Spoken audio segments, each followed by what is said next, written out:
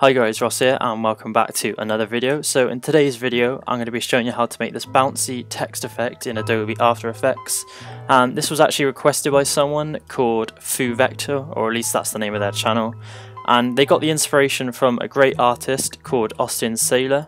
So the link that they gave me was to this animation. Basically the animation is an R that has a bit of a bounce to it, so as you can see at the moment it's displaying on the screen, and we're going to be trying to replicate that kind of effect, that kind of bouncy effect. If you haven't seen Austin's work before, definitely go check him out. I'm going to put a link in the description, and yeah, let's get on with the video. So I've just taken the R from my new logo, and we're going to first of all come up and we're going to make a new composition. So I'm going to come in, I'm just going to make it 10 seconds long, 1080 by 1080. And if you haven't seen my first video on how to animate your hand lettering, I would definitely go and check that out, because we are going to be using the same technique that we use in that video to animate our letter. So the first thing I'm going to want to do is go File, Import, File, and what I've actually done is I've laid out all the layers for this R, so each part of the R is a different layer, and we're going to need to do this in order to make the animation run smoothly. So the first thing we're going to want to do is select our file, come down to Options, and Import As, and change from footage to composition retain layer sizes. Now what that's going to do is just make sure that all the layers are the same size as they are in Adobe Illustrator. So yeah, I'm just going to bring that in, and it's going to create a new composition. I've got it twice because I've already imported it in from earlier, and I'm just going to double click that composition, and we have 3 layers but they're invisible. So the first thing we're going to want to do is highlight all these layers, right click and create shapes from vector layer. Once we've done that, we are going to get rid of our Adobe Illustrator files and select these and come up to fill and change it to white or whatever color you would like. So now we've got that, I'm going to run through the steps that I do in the first video. So what I'm going to do is just link that, put that on the screen. So yeah, go check that out real quick and then come back when you've watched it and we can continue with the video. Okay, so I've just finished doing all the stroke effects for this letter, and hopefully you've watched that video and you're at the same point that I am right now. So now that we've got the basic animation for it down, we want to add that bouncy effect. So what we're actually going to do now is use a tool called the puppet pin tool. Now this can be found at the top of your toolbar. It's this little pin here, and we're just going to left click and hold and make sure we have the puppet pin tool. Now what this basically allows us to do is add points to our letter, and it will use these points as pins to kind of pull apart the letter, and we can then give it some bouncing effect. So if I just add 2 points at the top and the bottom of this layer, and what I'm actually going to do is come down to the layers palette and just press that little dot next to the lock button, and what that's going to do is only show this layer. So now we don't have to worry about all the others getting in the way. So we've got 2 pins on this layer, and what we can actually do now is click and drag at each pin, and this is actually going to move the layer around. So we're going to use these pins to animate that bouncy effect. So how I'm imagining it is it comes down, and then just before it stops it's going to keep going a bit further and then spring back into place.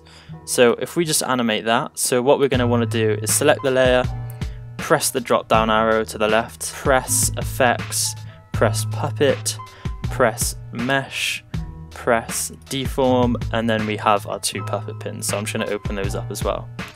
Now as you can see, it's already set a keyframe for these, and there we go, that's a starting point for them. So that's where the position is going to move from. So we've got a keyframe, and then I'm going to move forward a few frames and select puppet 1 and just move it down, and it actually creates like a little path in between where it's going to move from and where it's going to move to.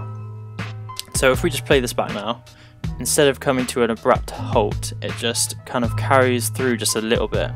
And then what we're now going to want to do is just go forward a few more frames, and we're going to click on that first frame, press Command C or Control C if you're on a PC, and then Command V or Control V if you're on a PC, to paste that original keyframe in where you are on the timeline. So now if we scroll through, we can see it bounces forward and then back into place. And now we're going to want to make these keyframes easy ease, so we can do that, left click and drag over our keyframes and press function F9, and I think if you're on PC that's just F9, or it would be Control F9. So I'm just going to play this from the start, and there we go, we've already got a bit of a bounce. What I'm actually going to do is just spread these keyframes apart a bit so it makes it a bit more fluid. There we go, perfect. So now basically what you're going to want to do is just apply this to all the different letters. So let's work on the next one. So I'm going to untick the little dot so I can see the other layer, and we kind of want to animate the other one so it follows the pin of the first layer, so it all looks like it's connected. So I'm just going to scrub along the timeline, find where it starts, so that's where the second layer starts coming in, just here you can see it emerging. So we're going to come up, and I'm just going to tick the circle again, come to the end, and I'm just going to add the pins where I'd want some movement. So I'm going to put one at the start, put one at this corner, put one over on this little bend here, and then one at the end. So we've got our pins in place, and I'm going to untick the circle now so I can kind of try track the pins with the other one. So there we go. I'm just going to open this all up. So again, the drop down arrow, effects, puppet, mesh 1, deform, and then we have all our pins. And if I just shift click these and then press the down arrow, it can open all of them up. And as you can see, it's made these keyframes further along the timeline. So we're just going to select all these and drag them back to where we currently are. And then I'm just going to move forward a few keyframes, and I'm just going to drag that first pin down so it matches the other one. So that looks about right there. So if we just play it now, you kind of see it follows it down, but it's actually, we can still see it there. So what I'm going to do is just move that pin up there, and I'm just going to scrub along the timeline and just make sure it's still like in line. It doesn't look like it's peeking at the bottom. I'm just going to move it a tad to the left so I can see it peeking at the right. There we go. Perfect. Awesome. And then again, you're going to want to copy that first keyframe, Command C, Command V to paste it so it goes back to its original position. So if we watch that now, you can see it goes down, comes back up, and now we can worry about the rest of the pins. So basically you're going to want to repeat this process with all of them. I'm just going to run through the next couple, and then you can kind of get the idea for how to work the rest. So again, I'm just going to select my keyframes and just press Function F9 to make them easy ease. And if we just watch this through so far and see how it's looking. So there we go, we've got our first bounce. Perfect. Alright, so let's go on to the next one. So I'm just going to select Puppet Pin 2. And I'm going to move the keyframe to where I want it to start moving. So just move that there. Go forward a few keyframes. And I'm just going to move it so it continue up in that direction a bit more. Go forward a few more frames, and then click that first keyframe, Command C, Command V to copy it back into place. So if we just play that back, see we get a bit of a bounce there. Now that is way too quick, so I'm just going to split these keyframes, or sorry, not split them, but just drag them out so it's a bit longer. Probably go a bit longer than that actually, just so you have a nice kind of smooth motion. Now that's a bit too fast. I mean, yeah. Bit too slow even. There we go, cool. And then go on to the third one, so Puppet Pin 3, and I'll just find where I'd want it to. So it would kind of move downwards at that point, so I'm just going to drag the keyframe along, go forward a few frames and just drag it down, so like that. And then just copy and paste that first keyframe. Oh, definitely not like that. Let's try it again. There we go, perfect. I'm just going to drag it out just to make it a bit smoother.